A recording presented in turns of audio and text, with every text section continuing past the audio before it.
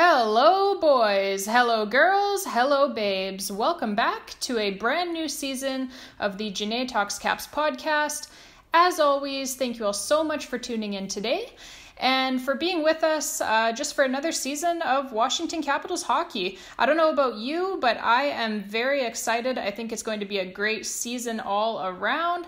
So hey, if you want to be here for all of it, click on that subscribe button and we can get you strapped in for 82 and hopefully more if you include the playoffs, Washington Capitals games this season. And today we are going to be doing a season preview for your Washington Capitals from the forward group to the defense corps to the goaltenders and perhaps just as importantly of the brand new coaching staff that the Caps have installed for this season as well, headed up by new head coach Spencer Carbery.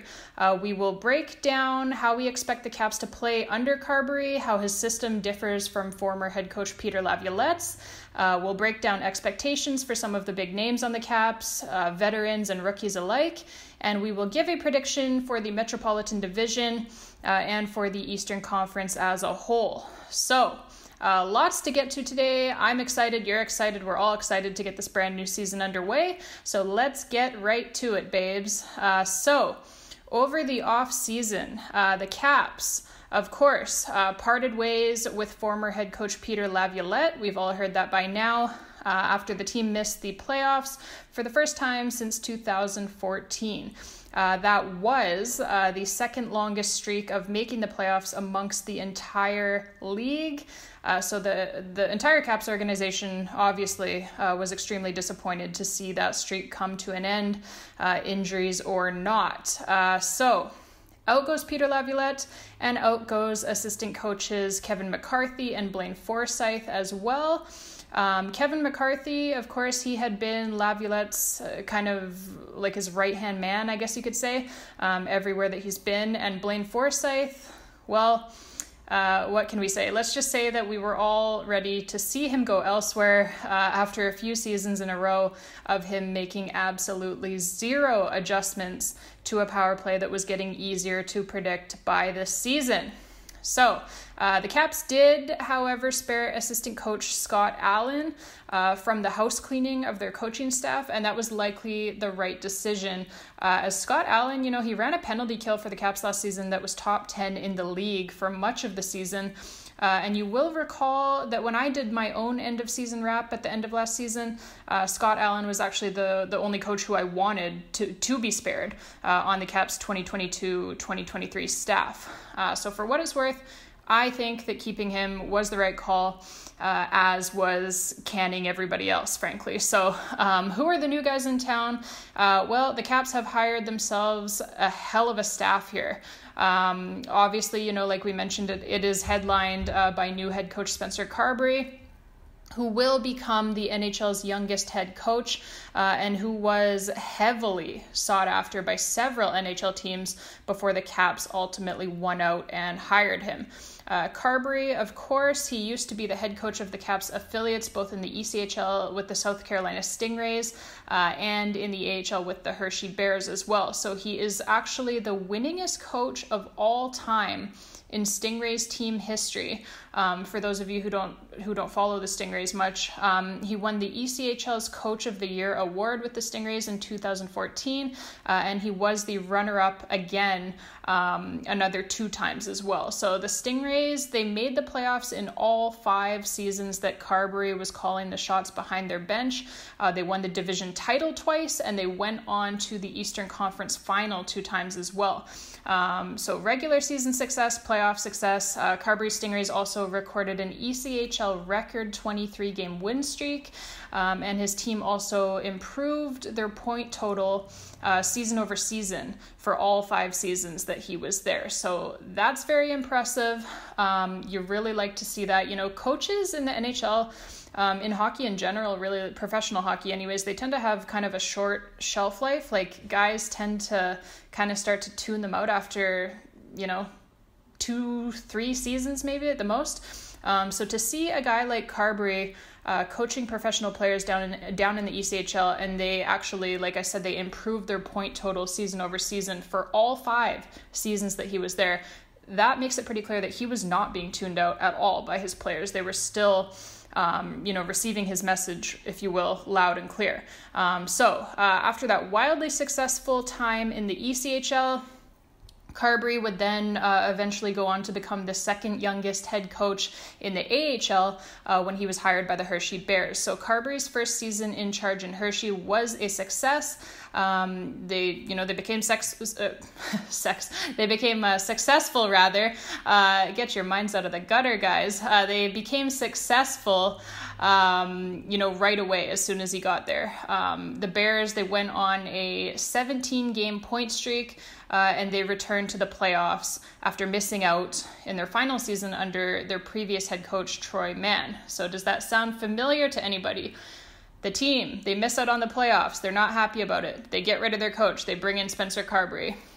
Pretty similar situation to what we have going on in Washington right now.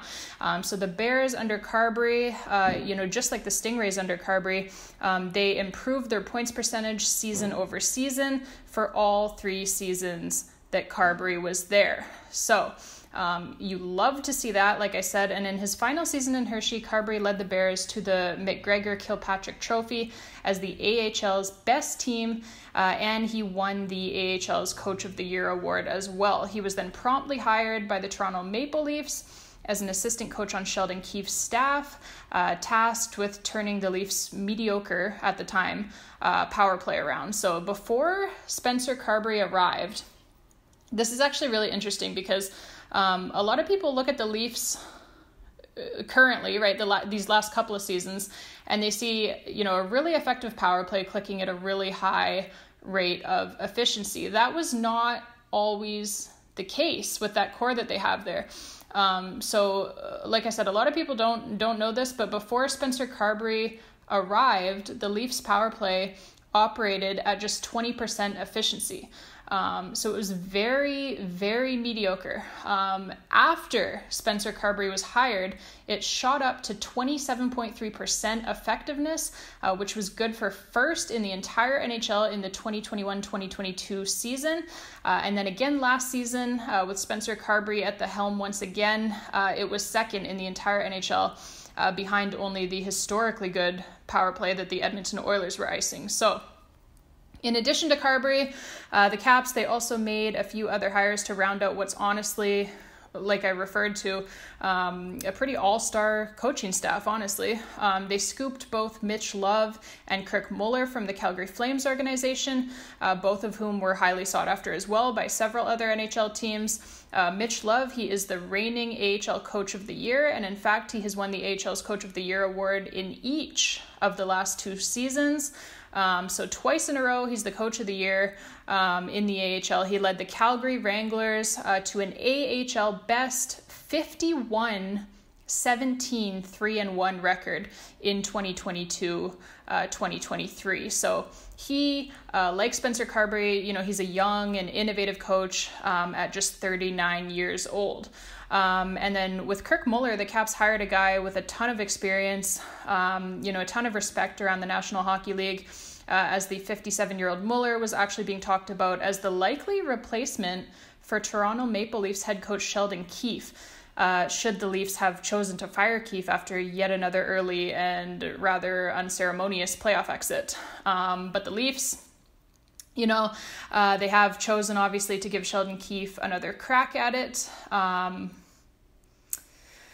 I'm not going to say anything about that. I don't agree with that. But much to the delight of the Washington Capitals, obviously, as they scoop up Kirk Muller for themselves. So, and then to round things out even more, the Caps also this offseason added a brand new position to their staff, bringing on skills coach Kenny McCudden. So this comes during exit interviews last season. I don't know if you guys watched those, but during the exit interviews last season, veterans TJ Oshie, Tom Wilson, and more, they lamented the fact that Peter Laviolette, maybe he thought a little bit too old-fashioned in some ways for today's NHL game, like, kind of just running practices and things the same way that you would, like, back in the 1990s. So, Oshie, Wilson, and the rest of those guys, they issued kind of an open ask to Capitals management that they would like to see some more innovation, some more forward thinking, and specifically that they would like to see the team hire a skills coach to work with players specifically on that type of stuff, like in addition to all of the regular practicing that you do. So ask and you shall receive, as Brian McClellan and the rest of the Capitals management, and ultimately owner Ted Leonsis, because he's the one writing the checks for these types of things, they went out and found one of the very best skills coaches in the business, and they hired him. So I'm pretty excited to see the effect that will have as well. So how can we expect the Caps to look under this new coaching staff? How is it going to differ from Peter Laviolette? Well, if you watched Spencer Carbery's introductory press conference when the Caps first hired him back in May, or for that matter, if you watched any of his press conferences or media availability since then as well, it's all about speed, right? It's all about playing at a fast pace. It's all about doing everything at a fast pace and doing everything as a 5-man unit. So when Carbery was first asked to describe in just a couple of words the style of hockey that he will want his team to play, he immediately offered the words pace and connectivity. And he's been very consistent in that in all of his speaking since being hired back in May, all the way up until right now. And so he offered some more insight as to exactly what he means when he says that he wants pace. When he says that he wants his team to play fast. So he says that it's not just about sheer foot speed and foot speed only. It is about doing everything at a fast pace. Everything, with and without the puck, and in all 3 zones. So it's about moving the puck quickly from one area to the next. It's about making quick decisions. It's about reacting quickly. It's about moving quickly to cover one another without the puck as well. So he wants everything to be done at a fast pace on offense and on defense. And he wants everyone, like I said, working together to play as a 5-man unit. I also do think that it's going to be a big difference from Peter Laviolette's system in that Spencer Carbery recognizes that he's got a lot of very talented puck carriers on this team, and he wants them to carry the puck. He wants them to have the freedom to do what they do best. So he wants his team to possess the puck all the time and not give it up. And if they do give it up, then he wants them to get it back as quickly as possible to go back on the attack again. So that's a pretty sharp 180 from what we saw with Peter Laviolette, who, he likes his teams to dump and chase, right? Like hang back and clog up the neutral zone, slow the game down. Laviolette was very set in his ways and his way of thinking. And his way of thinking is kind of like, like if you're going in for a forecheck and if there's even a 2% chance that you're not going to get to that puck and that the other team's going to be coming back at you, then 2% is too much. Like, don't even go for that puck. That's kind of his thinking. He's just like, he wants you to, if there's even, like I said, that 2% chance that you're not going to get that puck, then he wants you to just like abandon the forecheck, abandon pressuring the opposition in their zone, and instead get back to the neutral zone to hang out and wait for them to come to you. So Peter Laviolette's system is all about shot suppression. And if you happen to somehow score a goal of your own, it's almost by accident, right? And I've got to be honest, folks, like I hate that style of hockey. It's not only boring, but it really doesn't work at all anymore in today's NHL. So, that's kind of my problem with it. Like it worked really well in the 90s and in the early 2000s, but it doesn't work now. There's ample evidence that it doesn't work now. And yet, like some of these older coaches still like to deploy that type of play, that style of play, right? Like it's, like I said, it's boring for the fans. And quite frankly, it's got to be frustrating for the players as well, as it essentially takes all of the fun out of the game. And more times than not, like I said, that style doesn't even win you the game anyway. So it's like, what's the point of taking the fun out if you're not even going to win the game? Like, I'll have no fun if I'm going to win. Sure. Like that's fine. But I'm not going to give up the fun if I'm not even going to win either, though. Like that doesn't make any sense, right? So, and listen, like I am all about old school hockey when it comes to hits, when it comes to dropping the gloves when it's warranted, like all of that stuff. Like, you guys know that, you know me. I love that stuff. I love a good, clean, hard hit as much as anyone. And in fact, like, I think if the NHL is going to move away from hitting in the league, that's going to be a big mistake for them. So don't get me wrong, like, I might be born in the 90s, but there are aspects of the so-called like old style game of hockey that I absolutely love. So I'm kind of a purist when it comes to some of that stuff in a lot of ways. Like, I like that old style in a lot of ways. It's just that one of those ways is not when we're talking about the neutral zone trap or about slowing the game down in general.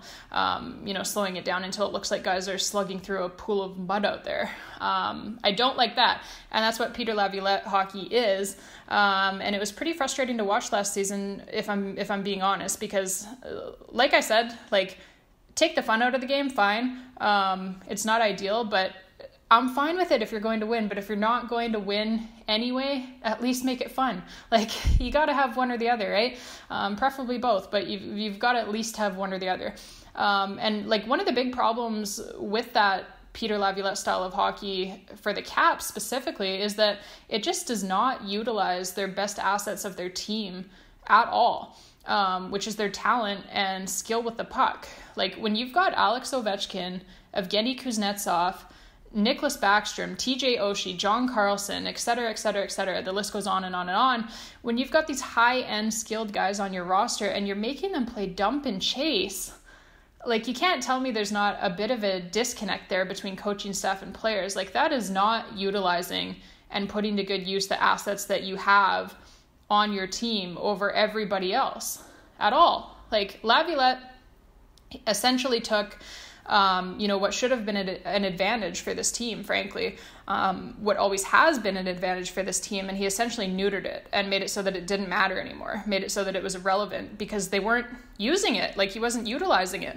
He made it so that they could get beat by teams that are way less skilled than they are because they're not using their skill anyway. So it goes without saying, but that's not a great way to win hockey games, frankly. And I think that we saw that throughout Laviolette's tenure here. So to answer questions, that I've received from fans, and thank you guys for sending those in, by the way, but to answer those questions that I've received from fans about the difference in Spencer Carberry's system, versus Peter Laviolette's, the big differences would be, number one, the pace of play, and number two, that Spencer Carberry wants his team to possess the puck, while Peter Laviolette wants his teams to play dump and chase, like I said. So dumping and chasing is really just another phrase for giving up possession of the puck voluntarily, right?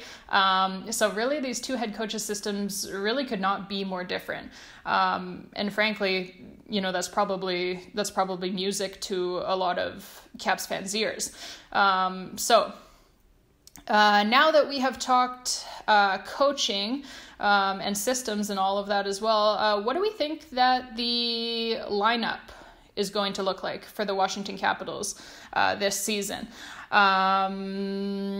Interesting to look at it. So with training camp and the preseason wrapping up, we have got a pretty good idea of what it's going to look like. And it does appear that a number of rookies and young players from Hershey's Calder Cup champion team have indeed made the NHL club. So that is obviously very exciting. Caps fans have been clamoring for that. Several of them had, phenomenal training camps with the Caps after obviously having been phenomenal for the Hershey Bears last season as well. So let's run through all of it here. So first up, the forward group. And now let's just put a disclaimer here that the line combinations obviously are subject to change at any point. But so far, at least in their most recent practice, the Caps have been running lines of Alex Ovechkin reunited with longtime line mate Nicholas Backstrom, who obviously hadn't been available a lot in recent seasons, and then with right winger TJ Oshie skating alongside of them as well. This line was very, very, very good in the preseason. And obviously, you know, they've shown a lot of chemistry together in seasons past as well. The second line for a lot of the preseason has been Connor McMichael on the left wing, with Evgeny Kuznetsov at center and Tom Wilson on the right wing. So obviously a very fast line, and it gives youngster Connor McMichael a real chance to make an impact as well, which I'm all for after watching him both in this NHL preseason and throughout Hershey's Calder Cup championship run as well, where he was the Bears' leading playoff scorer. He was phenomenal. And then for a lot of the preseason, the Caps have been running a third line of Sonny Milano on the left wing, Dylan Strome at center, and one of the AHL's leading scorers the last 2 seasons, and a top prospect whom the Caps stole from the Calgary Flames organization, Matthew Phillips on the right wing. Get used to hearing that name. I'm telling you right now, Matthew Phillips. Oh boy, what a find Matthew Phillips has been for the Washington Capitals. And to be fair to the Flames, like, it's not like they let this guy go. I mean, they did in the way that, like, they didn't give him a real opportunity under Daryl Sutter, but what I'm trying to say is that it's not like they didn't want to re-sign this guy. It's not like they weren't trying very hard to re-sign this guy. They were. But man, like I said, what a find Matthew Phillips has been for the Caps. The Caps very happy that Matthew Phillips chose to move on from the Calgary Flames organization, and that he chose to come and play in the Caps organization, because not only does he absolutely look like an NHL player out there, but he absolutely looks like an NHL scorer out there as well. The kid has got talent. He's been showing it off all preseason against NHL players. And now he has made the club, and he's fit in seamlessly on a line with Strome and Milano, who, if you recall, I was begging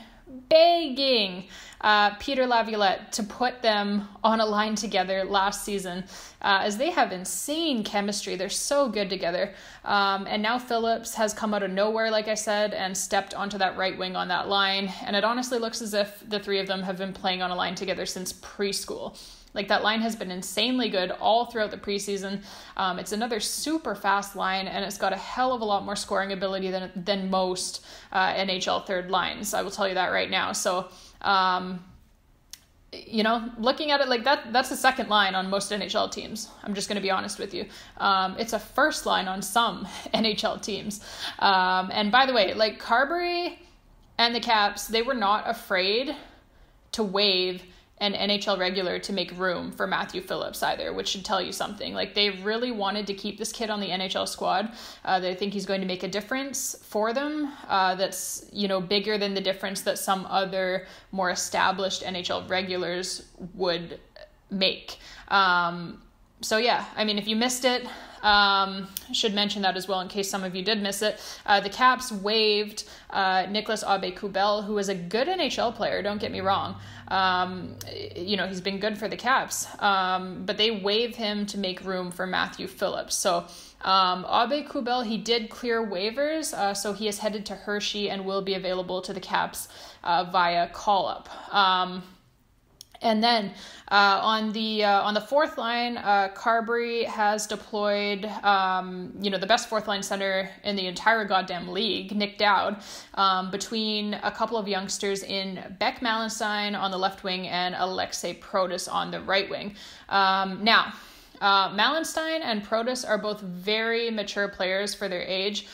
They're both responsible defensively, and holy hell, is that ever a heavy crash and bang fourth line? I think that line weighs about 800 pounds and stands as tall as the Empire State Building. So I would not want to be facing off against those guys. I will tell you that much right now. Like, that's going to hurt. And so, of course, that leaves us with the odd man out in all of this, that being Anthony Mantha. So Mantha, he's been beaten out of his lineup spot fair and square, frankly, by a bunch of rookies who have outplayed him. And like major props to Spencer Carberry and his staff for, having the balls to sit this guy. Like, he is making the same $6 million whether he's on the ice or in the press box, right? At least if he's in the press box, he can't turn the puck over. So like you have to think that he's either getting waived or traded at some point. Obviously a trade would be the Capitals' first choice, as it would open up a ton of salary cap space for them to play with. And for them to play with this season. His contract's up at the end of the season anyway, but it would be nice to get that space before the trade deadline. But you know, even waiving him, at least you would gain a little bit of salary cap relief. And hey, you never know. Like maybe some idiot claims him off waivers and takes his full cap hit. Crazier things have happened, right? And then on the back end, lining up on the blue line, we have got the big man, John Carlson. He is back, and he is paired up with last season's trade deadline acquisition, Rasmus Sandin on the top pairing. Boy, did the Toronto Maple Leafs make a mistake there. Boy, oh boy, oh boy. Not only did Sandin put up 15 points in 19 games after being traded to the Caps last season, but now that John Carlson is back, after that horrendous injury last season, that top pairing has looked insane. Like insane. I mean, they literally just have the puck all the time. They never don't have the puck. And that's a pretty good way to not get scored against, honestly, is to just always have the puck yourself, right? So I saw the stats from the preseason the other day, including the advanced statistics for things like puck possession. And just let me run some of these by you guys for this Sandin-Carlson pairing. So on the ice together at 5-on-5, the Sandin-Carlson pairing had 21 shots for and only 6 against. 2.30 expected goals for and only 0.45 against. That's an expected goals for percentage of 83.72. Which, to put it mildly, if that continues, we are winning the Stanley Cup. Like, those are insane numbers. Goals for percentage, expected goals for percentage, like, if you're above 50, you're doing good. They're at 83.72% throughout the preseason. That is insane. The stats for those two, they go on and on and on. But I think you get the picture. Like, they're both very, very good, and together they only get even better. So I'm very excited to watch that pairing work. And then on the second pairing, we have got Marty Feravari and Nick Jensen. Obviously, we know those guys very well, very reliable players, great players. And then with the injury that occurred during training camp to Joel Edmondson, he's out 4 to 6 weeks with a fractured hand. Although he has already started skating again. But for now anyway, that injury has opened up a slot that would not have been there otherwise for another young player. And it's come down to 3 youngsters, Alex Alexeyev, Hardy Hamanoktel, and Lucas Johansson, all 3 vying for that final spot in the Caps starting 6 defensemen, and to skate on the left side of that third pairing next to the ever reliable Trevor Van Riemsdyk. So to be honest, that's a really, really interesting situation that the Caps have there, because all 3 of those young guys, like, they have all played so well and looked so good in camp and in the preseason. They all look like they should be in the NHL this season. Alexeyev, first round pick by the Caps in 2018. He is a big punishing defender who I think everyone had penciled in to be in the Caps opening night lineup this season, until they traded for Joel Edmondson. And then Hamanoktel, another huge behemoth of a defender, 6'4", 220 pounds. He was one of the Swedish Elite League's best defensemen last season, which caused more than 20 NHL teams, according to reports, to try to sign him this offseason, including the Edmonton Oilers apparently sent Wayne Gretzky himself overseas to try and sign this guy. Hamanoktel ultimately turned down Gretzky and instead said yes to Ovechkin and the Caps.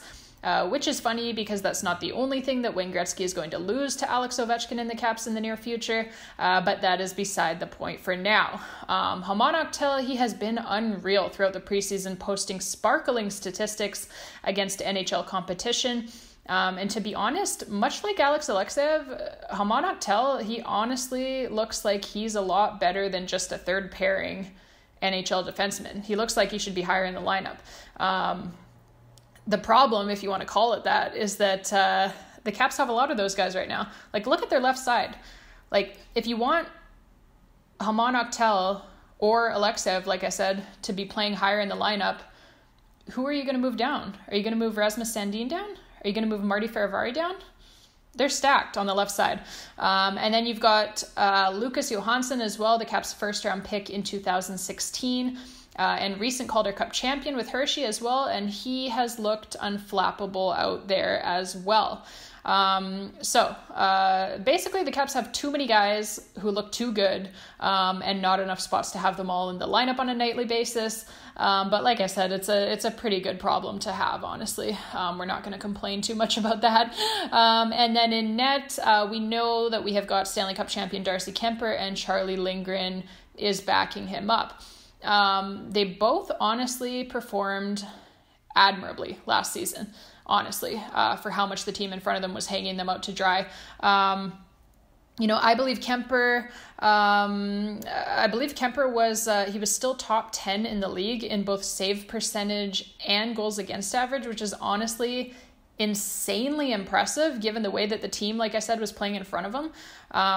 If they provide him with even a little bit of defense this season, it's going to be a good year. And if anything happens to either of those guys, knock on wood, but we do still have the reigning Calder Cup champion and playoff MVP Hunter Shepard chilling down in Hershey as well. So because by the grace of the holy hockey gods, he somehow completely inexplicably was not picked up by anyone off of waivers when the Caps very reluctantly had to put him there. Like, my God, was I ever holding my breath for 24 hours for that one. But it worked out, and he remains in the Capitals organization. So that is your lineup. It appears to be a good one. And so to finish off this episode, like I said, I just wanted to run through a few rapid-fire predictions of mine for the season, including I will take a stab at the Metropolitan Division and Eastern Conference standings, or at the very least, what I think the playoff picture will look like in the East. Okay, let's go. So first up, my first prediction, I think a 38-year-old Alex Ovechkin scores 50 goals or more this season once again. Now, some of you, if you aren't Caps fans and you're listening to this, maybe you don't watch Alex Ovechkin play hockey every night, so maybe you think I'm wildly unhinged right now. But I am going to change your mind, because here's my reasoning behind that prediction. First of all, he was 37 years old last season, and he still scored 42 goals in only 73 games played. And you'll remember, of course, that he missed some time, missed some games when his father unfortunately passed away. So he did play in only 73 games, yet he still scored 42 goals, and that was with him playing on what was largely an AHL team for much of the season. So, you'll remember that Ovi's regular line mates missed most of the season due to injuries. So, whether it be Nicholas Backstrom, Tom Wilson, TJ Oshie missed quite a bit of time as well. And that doesn't even touch on the guy who was arguably the biggest loss to the Capitals offense, and that's John Carlson. So those are huge, huge pieces to be without, both at even strength and on the power play. And Ovechkin's power play numbers took a huge hit last season because of it. Because of those injuries, and just simply because it was a Blaine Forsyth power play as well.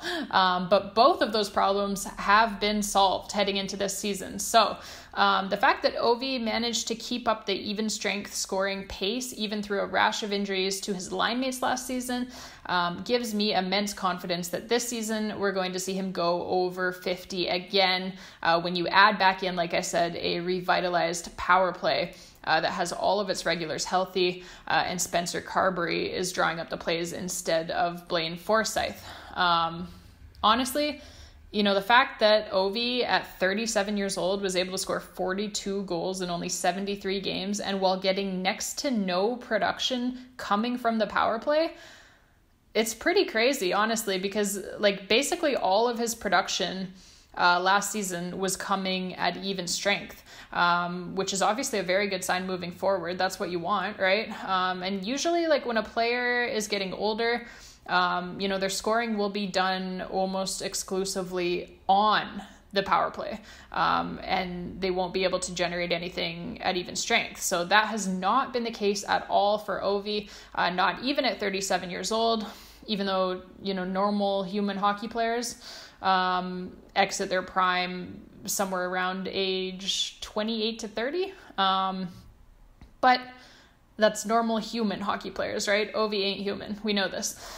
So if he does get 50 goals, by the way, he will break that tie with Wayne Gretzky and Mike Bossy for the most 50-goal seasons of all time in NHL history. Most 50-goal seasons of all time in NHL history.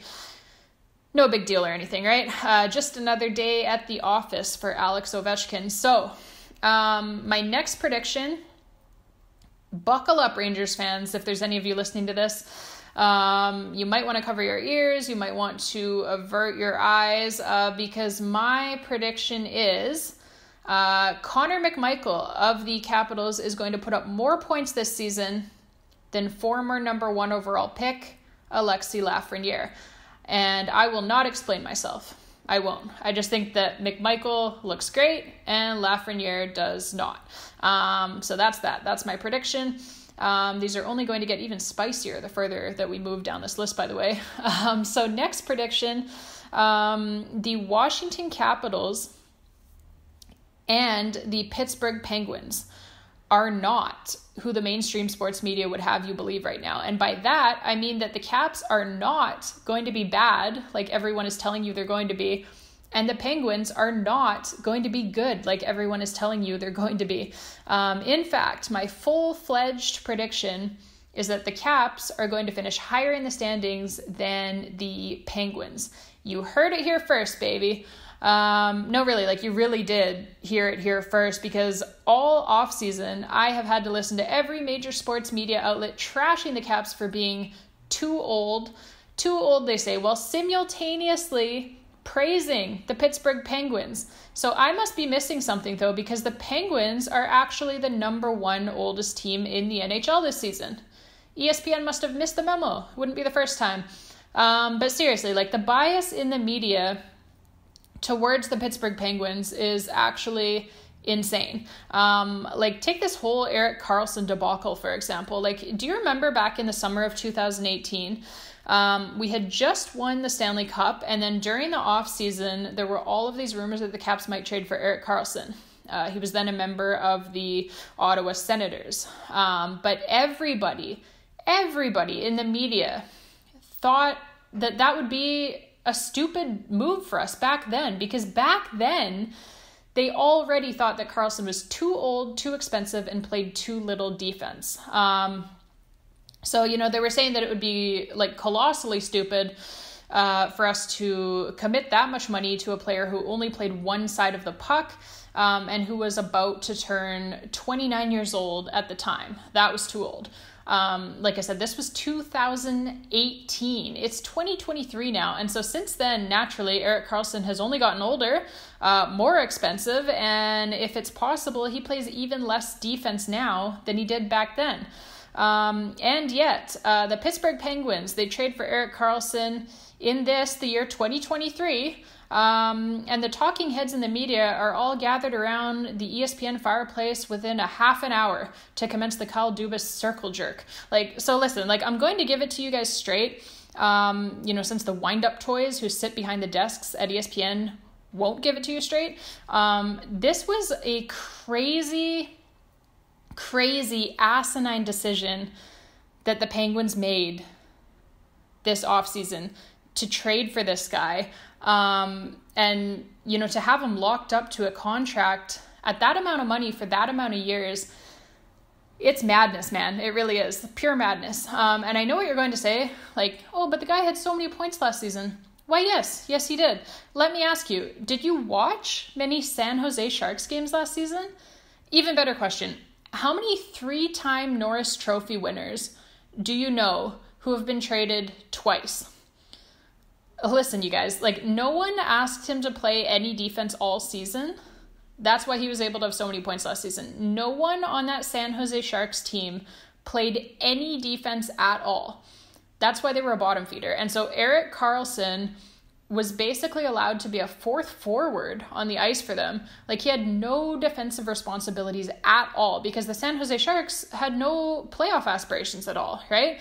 And so because they were a truly awful team, the management there, the coaching staff, they basically said, like, okay, Erik, let's throw our fans a bone here and let's just put up a bunch of points and, we don't care if you're a minus 50 in order to do it. And, like, that's great. Hooray for San Jose if that's what you want to do. But for Pittsburgh, man, paying that guy $10 million against your salary cap for the next 4 years until he's 37 years old, it is absolutely ludicrous, man. It is certifiable. And I get it. Like, the Penguins are in a different spot than the Caps are, right? And that the Pens don't have any good defensive prospects. Like, they don't have any good young defensemen waiting for playing time. They don't have an Alexeyev or an Iorio or a Haman Octel or a Lucas Johansson or even a Ryan Chesley or a Cam Allen in a few years. Like, they don't have any of that. So, I get it, and by the way, they don't have any of that largely because they traded away all of their first round picks, for the better part of the last decade, just trying to find someone who could handle Tom Wilson. So, insert laughter here. But let's face it, like, if it were the Caps instead of the Penguins who had made this trade for this player who cost $10 million a season against the salary cap and he's not good defensively and he's 33 fucking years old already and signed for the next 4 seasons at that cap hit, let's face it, man, if it were the Caps instead of the Penguins doing that, the Caps would be getting absolutely shredded right now in the media. That is a fact. Absolutely shredded.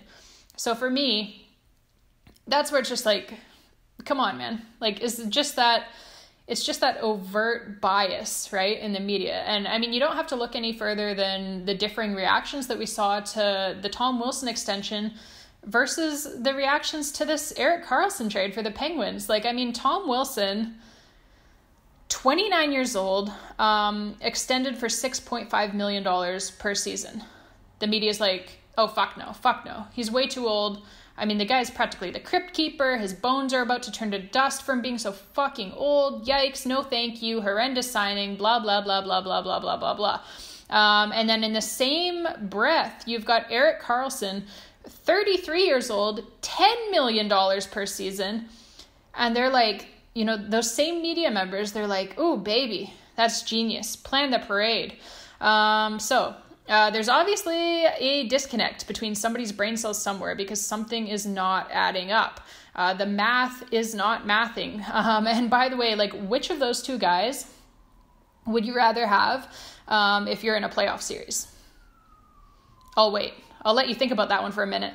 But yeah, I mean, and by the way, there's 32 teams in the National Hockey League who are absolutely throwing themselves in front of a moving bus to be able to sign Tom Wilson to that exact contract. Just by the way, I'm just saying. Anyways, all of this is to say that the Caps have gotten younger, the Penguins have gotten even older, and somehow both of those facts are just completely ignored by the mainstream media, who had already clearly, set a narrative for themselves, and they're just completely hell-bent on following that narrative now, no matter what. at the expense, of course, of actual facts, but whatever. So my prediction, like I said, is that the Caps will finish higher in the standings this season than the Penguins. And I guess you can add to that as well that, that Erik Karlsson contract is going to be an unmitigated disaster for them. I really think it is. And you know what? I'm going to laugh. You can predict that I am going to laugh. You can take that one to the bank, actually. That prediction is that I am going to laugh in the face of the Penguins. So, okay, I think that is a pretty good note to end on here, given that the Caps' first game of the season will be against those same rival Pittsburgh Penguins at home on Friday, October 13th. Nothing scarier for Friday the 13th, frankly, than having to stare right down the barrel of Sidney Crosby's attempt at facial hair. Am I right? Yikes. But before we go, I guess I did promise you guys some predictions for the Metropolitan Division standings and the Eastern Conference playoff picture, right, as well.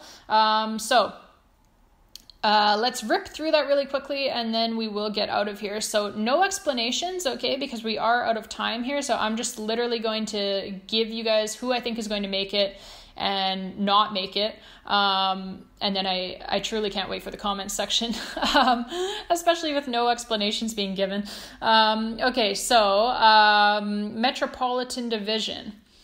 First place, Carolina Hurricanes. Second place, New Jersey Devils. Third place, Washington Capitals, baby. Third place. Fourth place, New York Rangers.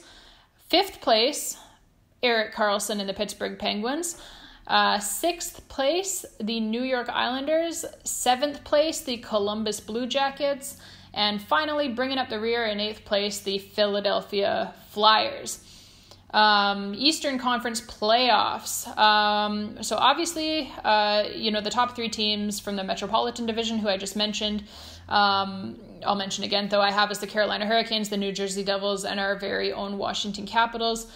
They obviously all would be in by virtue of being in one of those top three spots in the Metropolitan Division. And then the top three teams from the Atlantic Division, I have as being the Toronto Maple Leafs. Well, calm down. This isn't who I think is going to win in the actual playoffs. These are just regular season standings. With that being said, Toronto Maple Leafs, followed by the Tampa Bay Lightning in second place and the Boston Bruins in third place. And then for the two wildcard spots in the Eastern Conference, and this is where it gets crazy, I have the Ottawa Senators and the Buffalo Sabres in no particular order, which means, that's right, I think the New York Rangers under Peter Laviolette are going to miss the playoffs. Maximum chaos, baby. Let's go. Okay, on that note, I can say that I will talk with you all again next week. The Caps' first regular season game, like I mentioned, is Friday the 13th versus Sidney Crosby's facial hair. Let's get excited, people, because you know what? The Caps looked really, really, really good during the preseason. Yes, I know it's just preseason, but there are certainly things that you can take from it, such as that Nicklas Backstrom and TJ Oshie, after their respective surgeries, they now both look like they're 20 years old out there again on the ice. So that is obviously huge. All of the kids look great. So that's obviously huge, including two guys who weren't even in the organization last season in Matthew Phillips and Hardy Haman-Octel. So that's obviously huge. So there are things that you can take from the preseason, individual performance-wise for sure. And just the team as a whole looks great. And they seem excited as hell to play under Spencer Carberry, which is something that was missing last season, was that excitement that we usually see with the Caps. They're a bunch of guys who they love hockey. They love to play hockey. You can always see that from them on the ice, and we didn't really see it last season. So I'm excited, and hey, it wasn't just our eyeball test that says that the Caps look great in the preseason either. The stats actually back that up as well. The Caps had the highest expected goals for percentage of any team in the league in the preseason, and it wasn't even particularly close. The Caps' expected goals for percentage for the preseason as a whole was 63.82%. That is an absolutely wild number, considering that, you know, like I said, you're doing well if you're anywhere above 50%. So, like I said, you know, it wasn't just our eyeball test telling us that the Caps under Spencer Carbery have had the puck all of the time. They actually have had the puck virtually all of the time. So let's enjoy it, babes. Things are looking good as it stands right now as we strap in here for another 82. I have a feeling, like I said, that it is going to be a lot more fun than the last 82, and that's all we can ask for, really. Hockey's meant to be fun. Sports are meant to be fun. And we will be having fun here on the Jenaya Talks Caps podcast all season long. We will be right here with you for all of those games, all 82, and like I said, hopefully more if we do make the playoffs. So hey, if you haven't done so already, please do take a moment now to click on that subscribe button. We would love to have you here along with us for this ride. And as always, babes, thank you so much for listening. We will chat with you all next week. And as always, let's go Caps, baby.